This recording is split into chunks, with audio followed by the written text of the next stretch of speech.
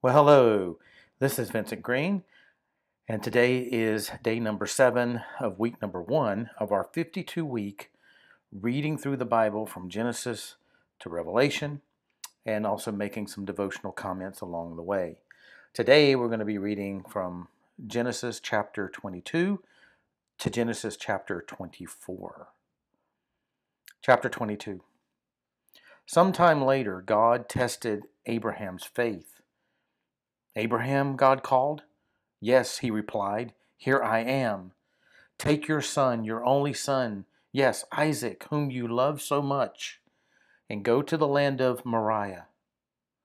Go and sacrifice him as a burnt offering on one of the mountains, which I will show you." The next morning, Abraham got up early. He saddled his donkey and took 2 of his servants with him, along with his son Isaac. Then he chopped wood for a fire for a burnt offering and set out for the place God had told him about. On the 3rd day of their journey, Abraham looked up and saw the place in the distance. "Stay here with the donkey," Abraham told the servants. "The boy and I will travel a little farther. We will worship there, and then we will come right back."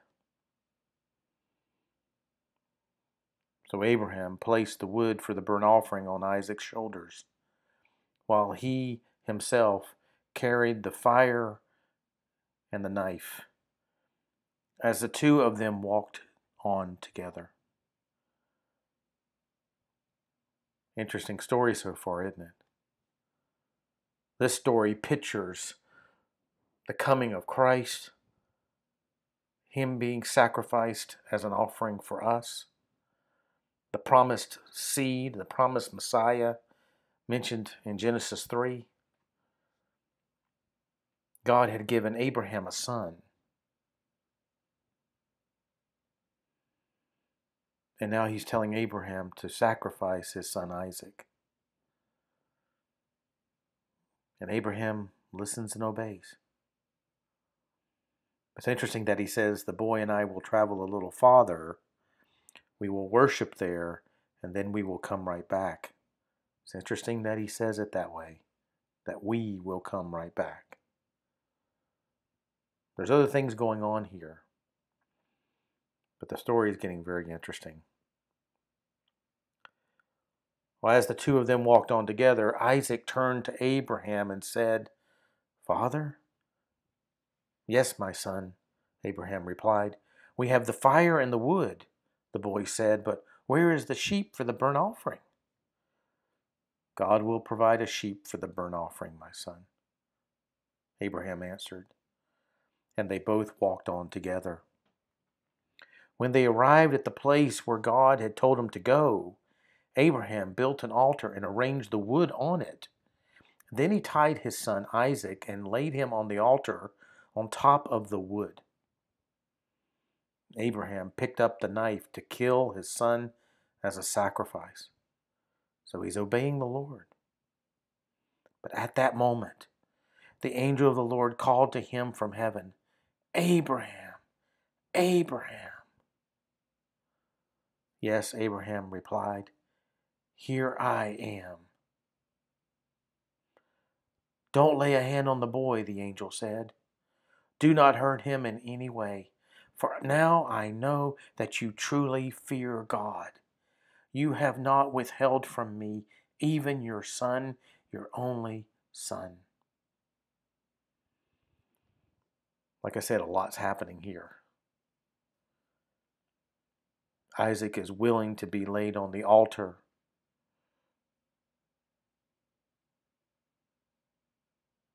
And Abraham is willing to kill his son as a sacrifice.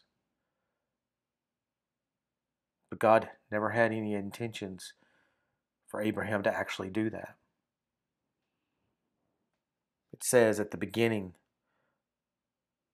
that God is testing Abraham's faith. And that's what's happening. That's what's taking place.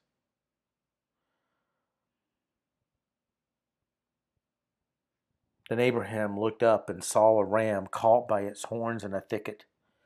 So he took the ram and sacrificed it as a burnt offering in place of his son. Abraham named the place Yahweh Yireh, which means the Lord will provide. And to this day, people still use that name as a proverb. On the mountain of the Lord, it will be provided. You know what's interesting? It was on that same mountain where our Lord Jesus was sacrificed for us. And the Lord provided himself to be the sacrifice for us. A lot of foreshadowing in this chapter of what you find in the Gospels. In my inductive journey series with Genesis, as of this point, I haven't got here yet. I'm not at this chapter yet, but I'm looking forward to the day that I am, and we can go more in detail with this chapter, with what is said here. Examine this story in detail. It's a wonderful story. Then the angel of the Lord called again to Abraham from heaven. This is what the Lord says, because you have obeyed me and have not withheld even your son, your only son, I swear by my own name that I will certainly bless you. I will multiply your descendants beyond number, like the stars in the sky and the sand on the seashore. Your descendants will conquer the cities of their enemies, and through your descendants all the nations of the earth will be blessed. All because you have obeyed me. Then they returned to the servants and traveled back to Beersheba, where Abraham continued to live. Soon after this, Abraham heard that Milcah, his brother Nahor's wife, had borne Nahor 8 sons. The oldest was named Uz. The next oldest was Buz, followed by Kemuel, the ancestor of the Arameans, Kesed, Hazo, Pildash, Jidlaph, and Bethuel. Bethuel became the father of Rebekah. In addition to these 8 sons from Milcah, Nahor had 4 other children from his concubine Reumah. Their names were Tebah, Gaham, Tahash, and Makkah. Chapter 23. When Sarah was 127 years old, she died at Kiriath Arba, now called Hebron, in the land of Canaan. There Abraham mourned and wept for her. Then leaving her body, he said to the Hittite elders, Here I am, a stranger and a foreigner among you. Please sell me a piece of land so I can give my wife a proper burial. The Hittites replied to Abraham, Listen, my lord, you are an honored prince among us. Choose the finest of our tombs and bury her there. No one here will refuse to help you in this way. Then Abraham bowed low before the Hittites and said, Since you are willing to help me in this way, be so kind as to ask Ephron, son of Zohar, to let me buy his cave at Machpelah, down at the end of his field. I will pay the full price in the presence of witnesses, so I will have a permanent burial place for my family. Ephron was sitting there among the others, and he answered Abraham as the others listened, speaking publicly before all the Hittite elders of the town. No, my lord, he said to Abraham, please listen to me. I will give you the field and the cave. Here in the presence of my people, I give it to you. Go and bury your dead. Abraham again bowed low before the citizens of the land, and he replied to Ephron, as everyone listened, No, listen to me. I will buy it from you. Let me pay the full price for the field so I can bury my dead there. Ephron answered Abraham, My lord, please listen to me. The land is worth 400 pieces of silver, but what is that between friends? Go ahead and bury your dead. So Abraham agreed to Ephron's price and paid the amount he had suggested, 400 pieces of silver, weighed according to the market standard. The Hittite elders witnessed the transaction. So Abraham bought the plot of land belonging to Ephron at Machpelah near Mamre. This included the field itself, the cave that was in it, and all the surrounding trees. It was transferred to Abraham as his permanent possession in the presence of the Hittite elders at the city gate. Then Abraham buried his wife Sarah there in Canaan, in the cave of Machpelah, near Mamre, also called Hebron. So the field and the cave were transferred from the Hittites to Abraham for use as a permanent burial place. You see, this is an interesting chapter. Sarah dies and is going to be buried. By the end of it, Abraham actually owns a piece of land. In this land that God promised him, he actually owns a piece of land. Another foreshadowing of how the nation of Israel is going to come into this land, and this land will be theirs. Chapter 24. Abraham was now a very old man, and the Lord had blessed him in every way. One day Abraham said to his oldest servant, the man in charge of his household, "Take an oath by putting your hand under my thigh.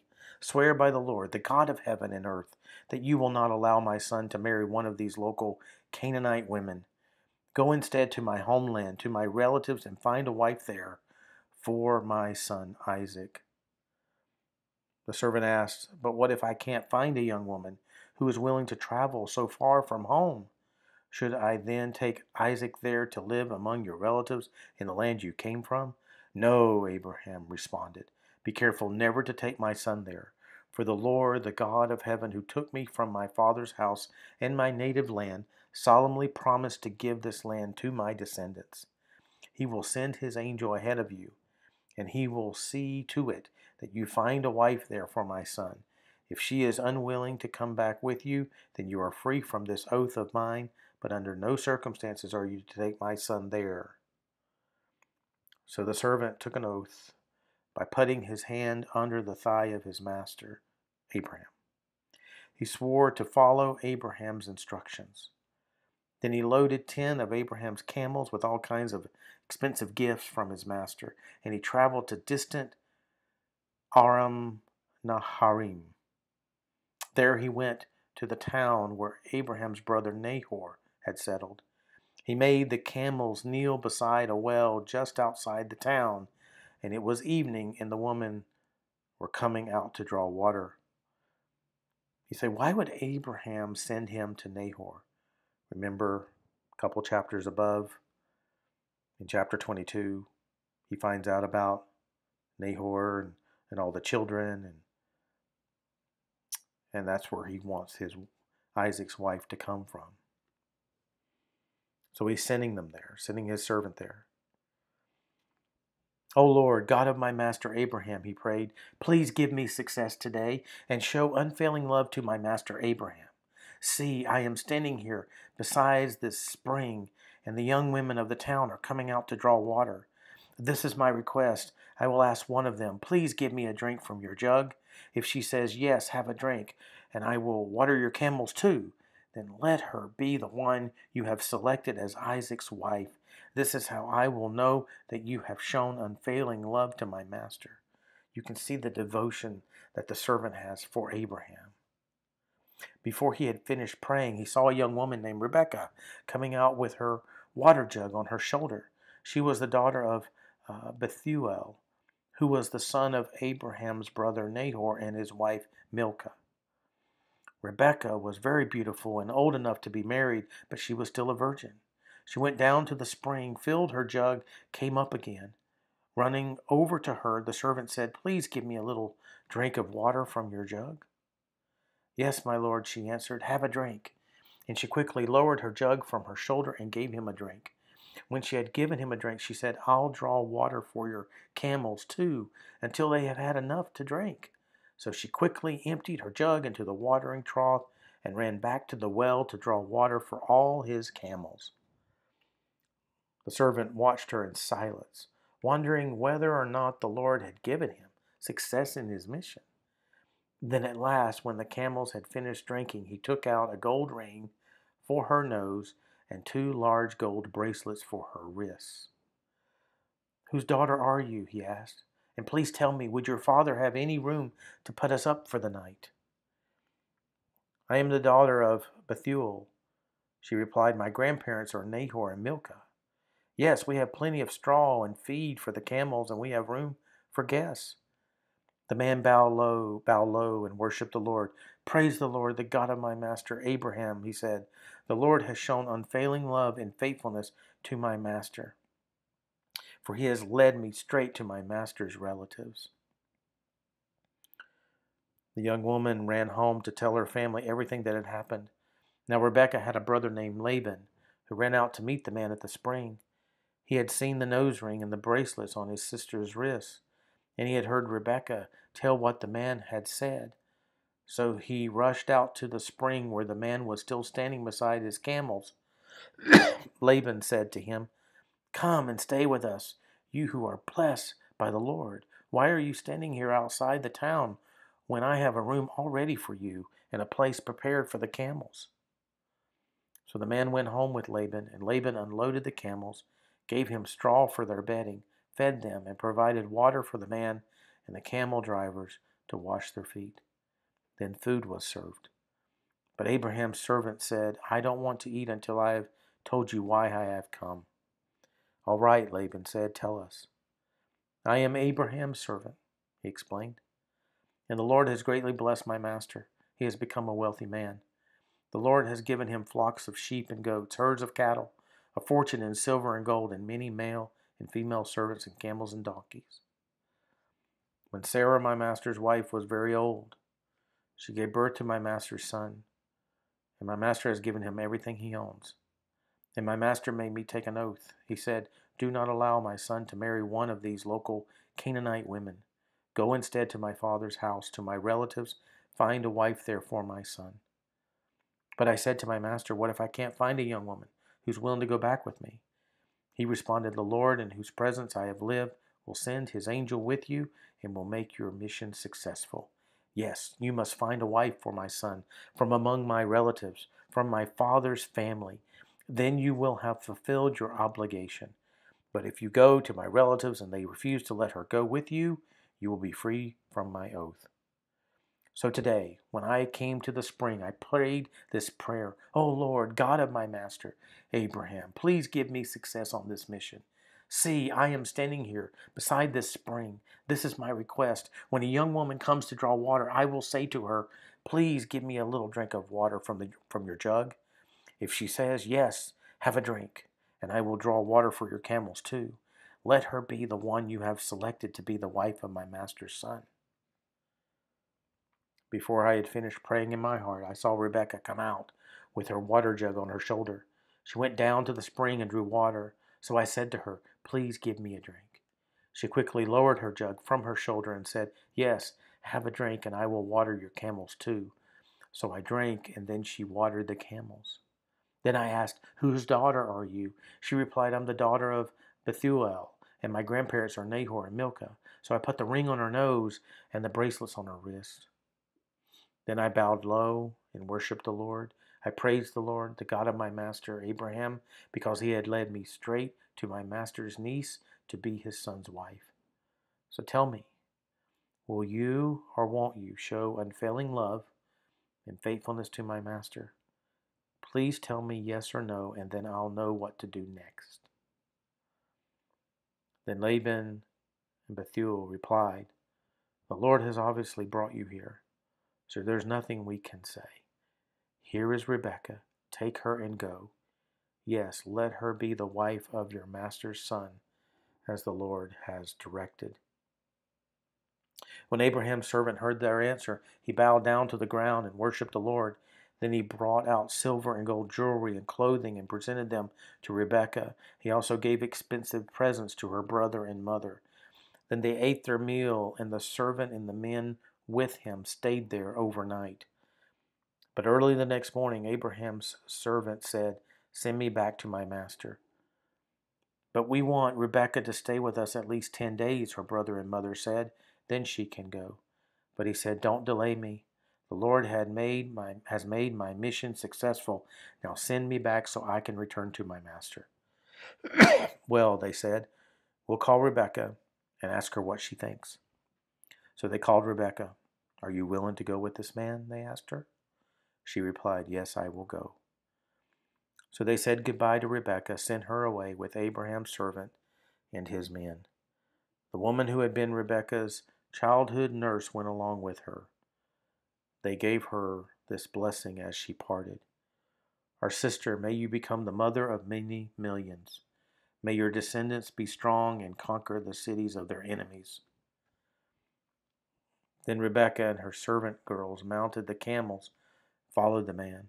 So Abraham's servant took Rebekah and went on his way. Meanwhile, Isaac, whose home was in the Negev, had returned from Beer Lahai Roi. One evening, as he was walking and meditating in the fields, he looked up and saw the camels coming. When Rebekah looked up and saw Isaac, she quickly dismounted from her camel. Who is that man walking through the fields to meet us? She asked the servant. He replied, it is my master. So Rebekah covered her face with her veil. Then the servant told Isaac everything he had done. And Isaac brought Rebekah into his mother Sarah's tent. She became his wife. He loved her deeply, and she was a special comfort to him after the death of his mother. Very long chapter, but a beautiful chapter to see that God is providing a wife for Isaac and Rebekah. There's also some more foreshadowing. This blessing is like a prophecy. May your descendants be strong. Who are the descendants going to be? The nation of Israel. Conquer the cities of their enemies. It's a foreshadowing of the nation of Israel coming back into the promised land and what will happen in the book of Joshua, what we will see in the book of Joshua. And so a lot of foreshadowing taking place. A wonderful chapter. Let's pray. Dear Lord, you give us so many promises. We see so much in your word that you promised many years ago, and you foreshadowed it with Abraham sacrificing his son Isaac. Lord, of you sending your son into this world to die on a cross for us. And Lord, how you make provisions and how you oversee everything. You provided the ram for Abraham. You are the God who provides. You provide a place for Sarah to be buried. You provide a wife for Isaac. You provide for us.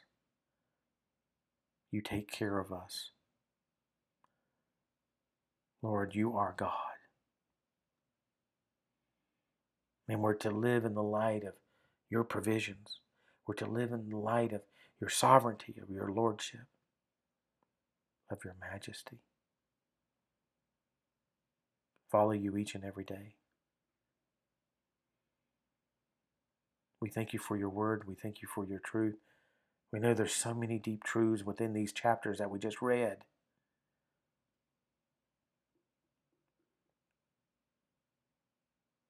And we thank you for the opportunity we have to study these chapters deeper and learn all the truths that you have for us.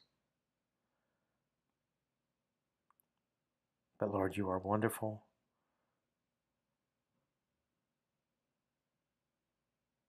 You are our Lord and our God. And to you we bow. To you alone we worship.